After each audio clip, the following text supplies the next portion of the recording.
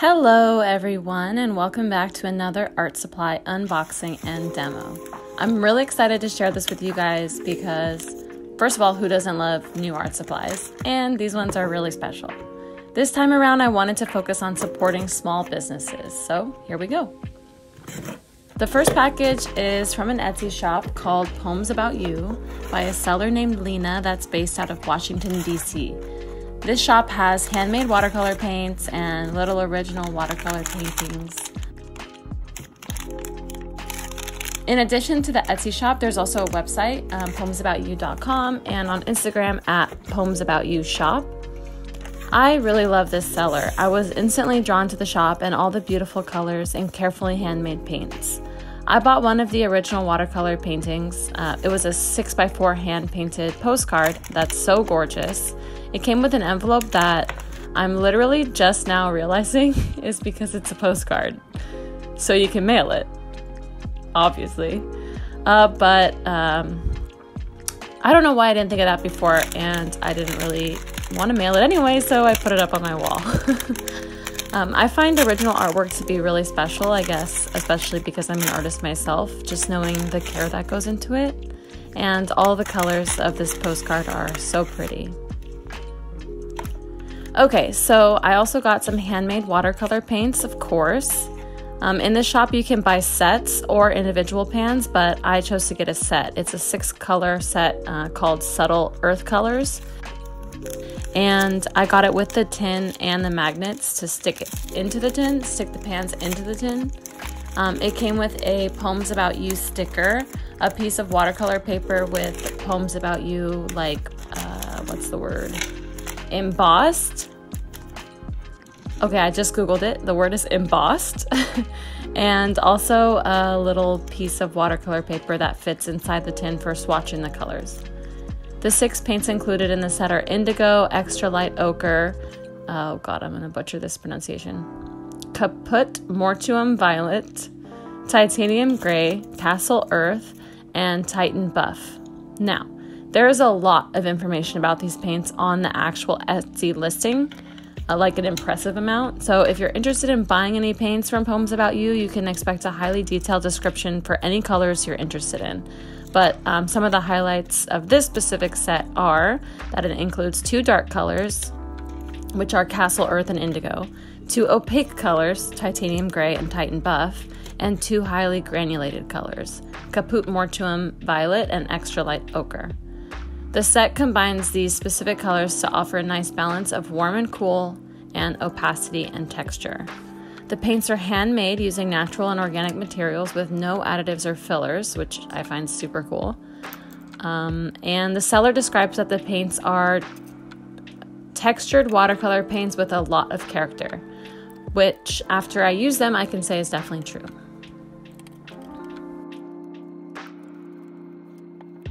The pans are the size of standard half pans, and the little tin is really convenient if you're someone who likes to paint on the go.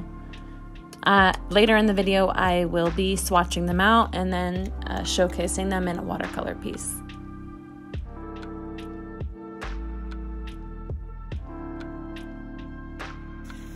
The next package is another very special item from a seller on Etsy.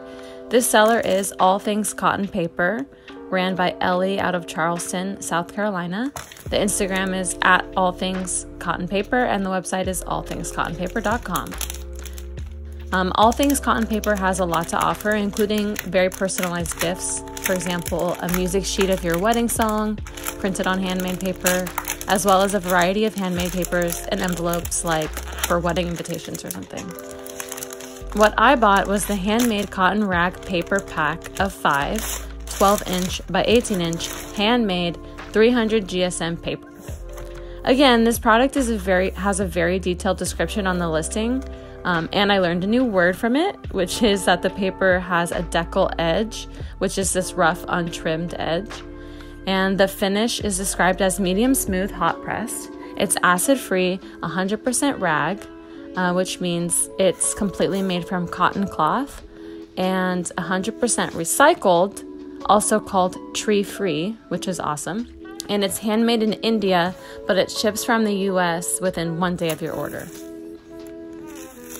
Okay, the next package is from Choosing Keeping, a stationery store in London that sells gorgeous and unique stationery and art supplies. I love this store. I've done a video before unboxing some materials from Choosing Keeping, and I always really enjoy ordering and trying out new things from them.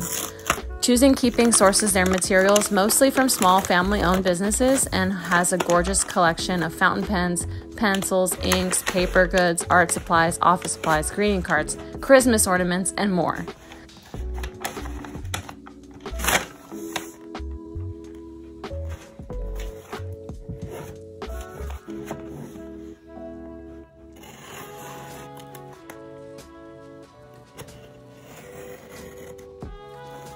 The first thing I'm opening up is 2 inks that I wanted to try because I've used this brand Noodlers before, Noodlers American Fountain Pen Ink.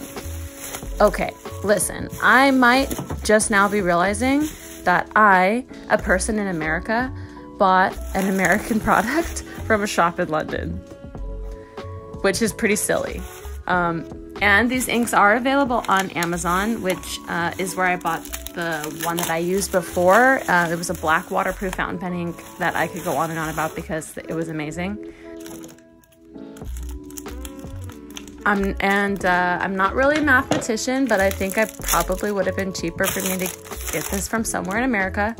But it's too late. I've already done it. And, you know, life's too short to have regrets. So let's move on.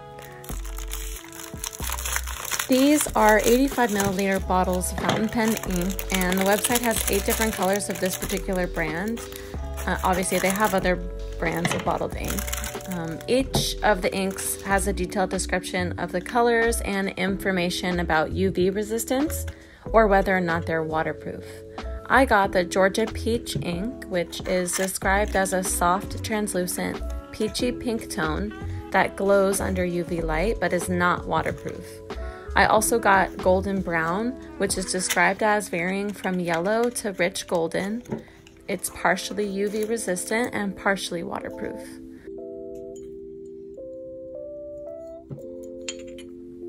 I'll talk more about these inks later on in the video. Next, I was really excited about this Choosing Keeping retro watercolor set inspired by the 1930s. They're Japanese Gansai paints, which I've talked about before in videos, which I usually tend to prefer over Western watercolors.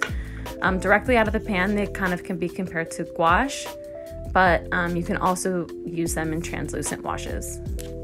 This set comes with 8 colors. They're vegetarian/vegan, non-toxic, made in Japan. And it also comes with a blank letterpress swatch card that you can paint on for color reference. So I'll talk more about these paints when I swatch them out. So I wanted to get some fountain pens to try out the ink from Choosing Keeping, and I had already spent a lot of money, so I just got an affordable set from Amazon, which I know is the exact opposite of a small business, but I just needed something simple and cheap to try out the inks. This set is the Lancivy Yongsheng 3009 piston fountain pen, a fine nib with silver trim.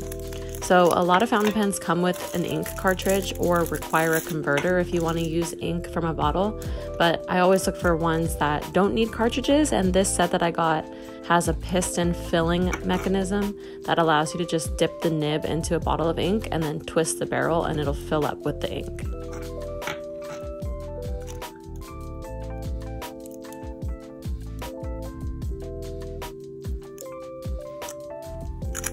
By the way, all of the materials that are shown in the video are also listed and linked in the video description if you want to check them out or just look at the shops.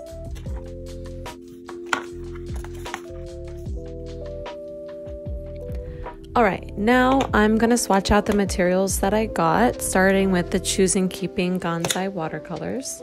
I was really excited about this set. It comes in this really beautiful little box and it's nice and compact with only 8 colors. The watercolor set that I use the most is the Kuretake Gansai set of 46. So obviously it takes up like half my desk and I truly only use like less than half of the colors most of the time. So I feel like it'll be nice to have a smaller kind of curated set of paints, and there is a really good range of pigments in this set. I like the colors a lot. So on the website, the Choosing Keeping website, they have what they call a color breakdown. The first color is golden ochre, and this is definitely a color that I use a lot when I'm painting. It's the base of most skin tones that I mix. The next one is black tea, which is a nice, dark, rich, blackish brown. Then we have what the website calls blush, which to me looks like a soft, pretty yellow. Next is iron skin, which the website says is inspired by the strong metal used to coat the more flexible interior metal of Japanese swords.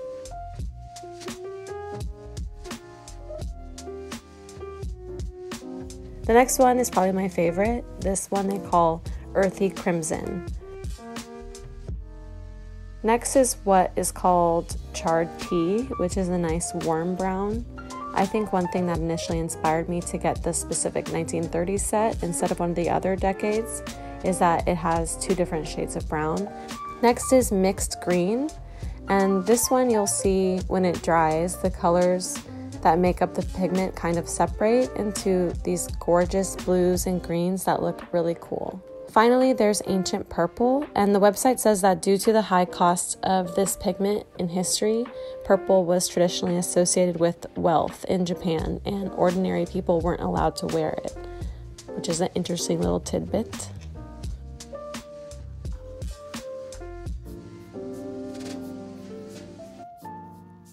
So I didn't mention before, but there are other decades inspired sets. So I got the 1930s, but they also have 1920s, 1940s, 1950s, 1960s, 1970s, and 1980s. Or they have where you can buy like multiple sets. They have the 20th century part 1 or the 20th century part 2, so you can buy like multiple at the same time.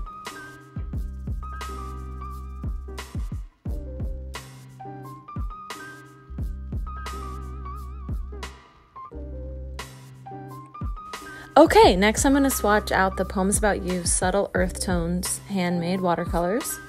And the first color is indigo.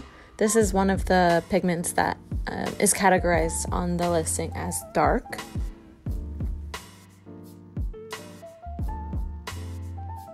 Next is Titan Buff, which is one that's categorized as opaque, and I think this one might be my favorite. It's really gorgeous and unique. I don't have any paints that are like this one. Next is Castle Earth. You know I love a great brown. Another one that's categorized as dark. Next is Caput Mortuum Violet, which is highly granulated and coarse with a mineral glimmer. This one was really hard to activate at first, but once I kind of like worked the brush into it, I kind of got more of the color, the pigment out, and it's definitely really textured, which is cool. Next is Extra Light Ochre, another highly granulated paint.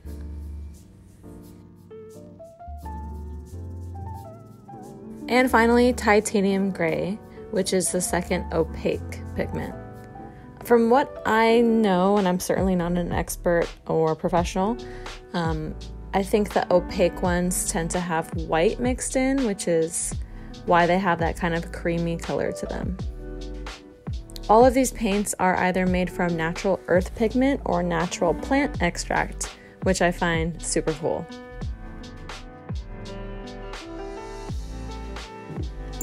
All right, let's get into these Noodler's inks. So, I don't know what possessed me to shake the bottle, but it was full to the brim and I spilled it everywhere.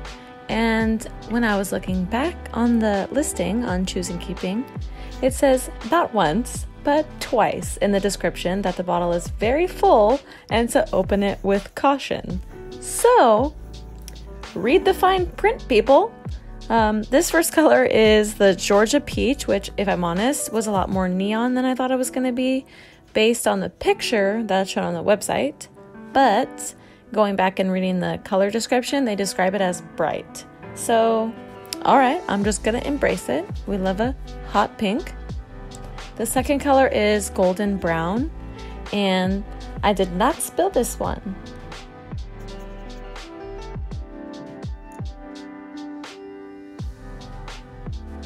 So I filled up 2 of the fountain pens that I got. They work kind of like a water dropper.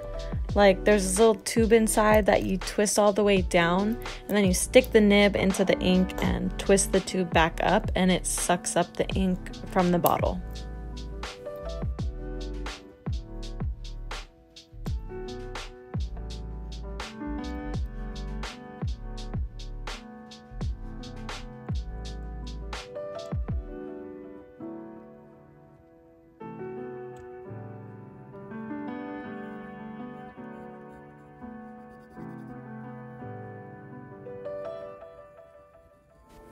I wanted to do a watercolor painting to showcase all of the materials that I got, and I have this sketch on my iPad that I done recently, kind of with this video in mind.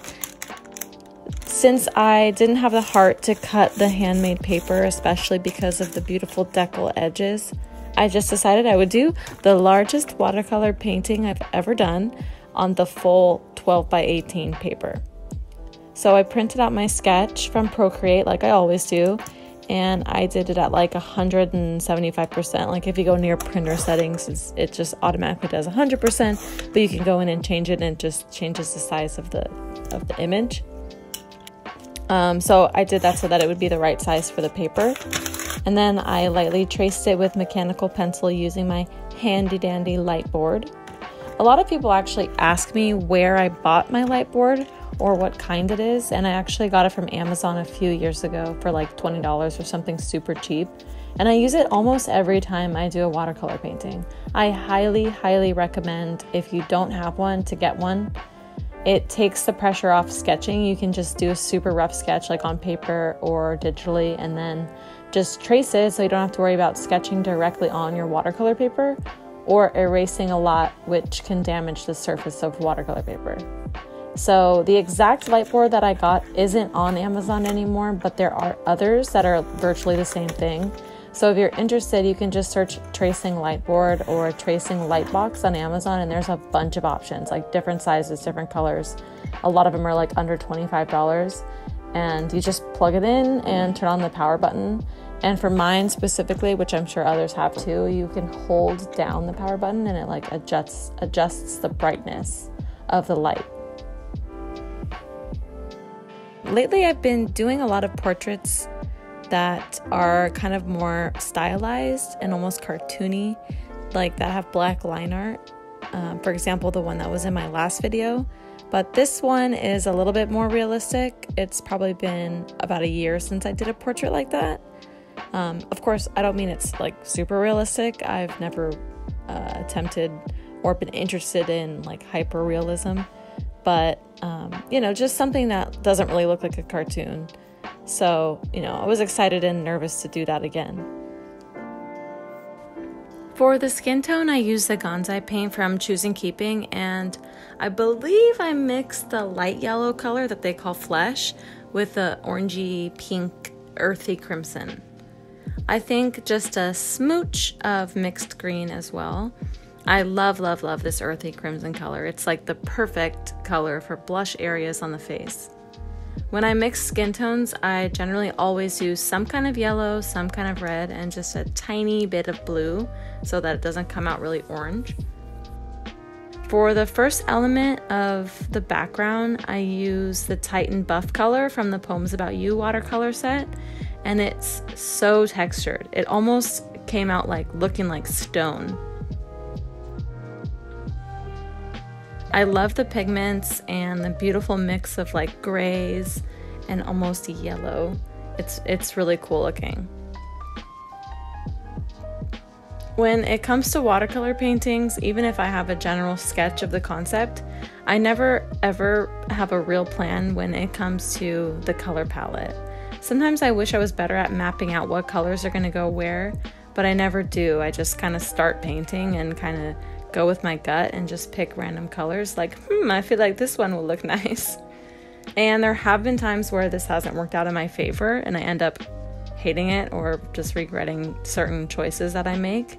So in the future, I guess that's kind of a goal, is that I can at least start doing basic thumbnails with the color palettes, so I can have an idea of like a plan of what's gonna go where.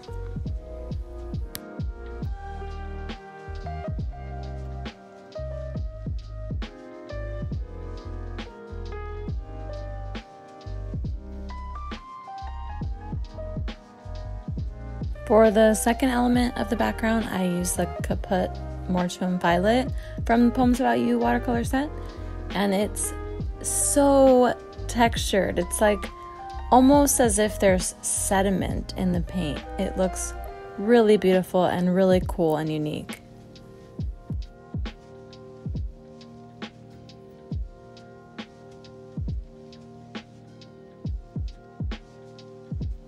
My first impressions of this paper, amazing. I really like it. In general, I lean towards cold press over hot press, but even though this paper is categorized as hot press, it still has a nice texture to it, which I can appreciate.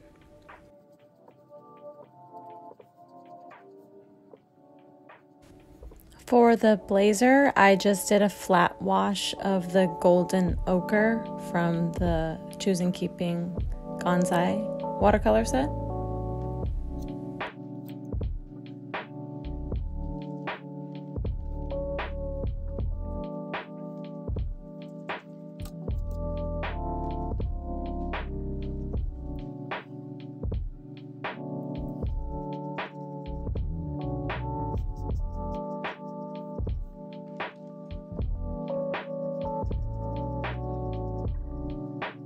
Alright, you can tell that it's the next day because I got my nails done and they're a different color now. But I wanted to show a little close-up of the Poems About You paint that's in the background and just how textured it actually is. And for the turtleneck in this painting, I just did a flat wash of the black tea paint from the Choose and Keeping set.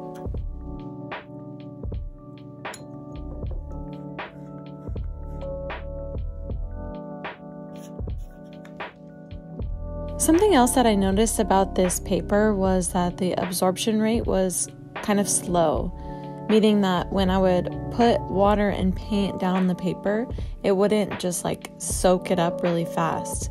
And this is a really cool element for watercolor paper to have because it allows you to manipulate the paint before it dries, which means you can blend more easily. It was really cool. It was like the water and paint would sit on top of the paper and you could kind of push it around.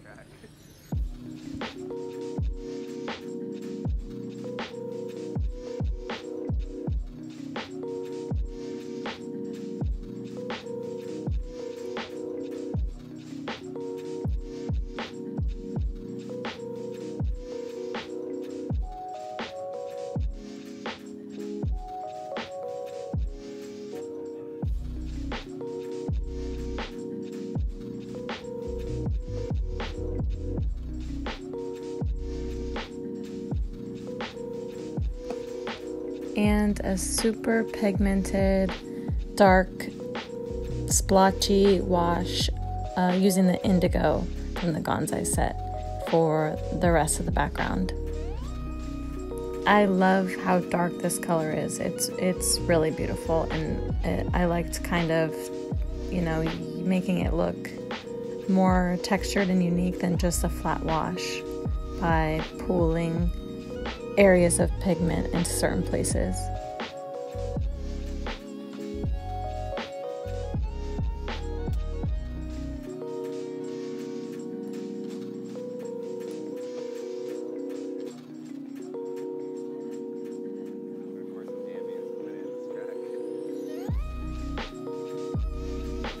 For the hair, I wanted to do an ombre effect, so I did the charred tea color, blending it into the golden ochre.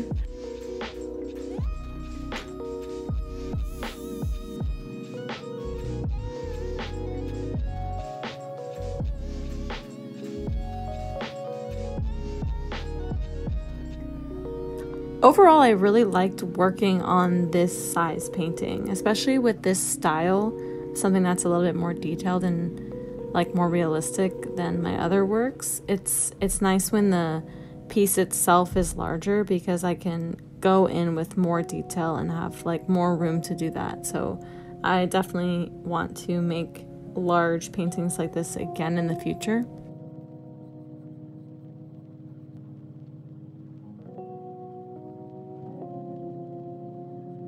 With watercolor too, sometimes I get a little bit impatient with letting large portions of paint dry before I keep working, and sometimes this means I'll just jump from one element of the painting to the next. So while I was waiting for the first layer of hair to dry, I filled in this circle thing in the background with mixed green paint from the Gonzai set.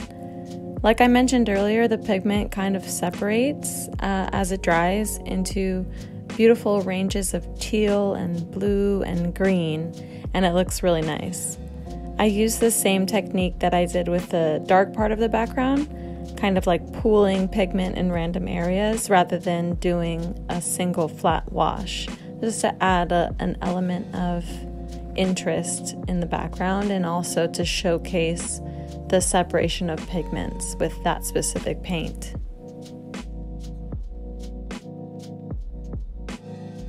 Then I went in for a second layer on the hair and adding more details and more strands and more pigment to kind of just build up the layers there. And from that point just was adding details to the background and other little elements. I think there's a portion of film missing because I do remember at one point I was in the zone painting and then I looked up at my camera and it had not been recording, so apologies about that.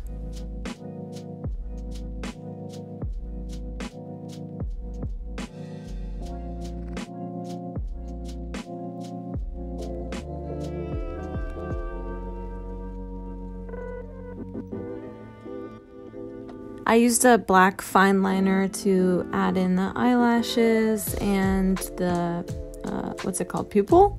The pupil of the eye, because I can never have enough kind of control when it comes to a watercolor brush to add those fine details of eyelashes. So I like to use a fine liner pen.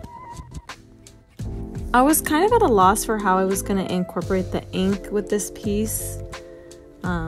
But I ended up using the golden brown ink to add some more lines in the hair, especially like towards the end when it's supposed to like go into blonde. I wasn't super crazy about how it looked, but and I don't even think from this camera angle you can even really see it, so that doesn't matter. There was like this really strong urge that I had to, instead of using the golden brown, to use the pink to add lines into the hair, and I was like really curious about how that would look, just to kind of add this like interesting element to it. But I chickened out because I had already made it this far in the painting and I'm like, I don't want to ruin it with pink. I really liked how the finished painting came out. I really loved making this video. I definitely want to make more art supply unboxing videos in the future. Again, thank you for watching, and I'll see you soon.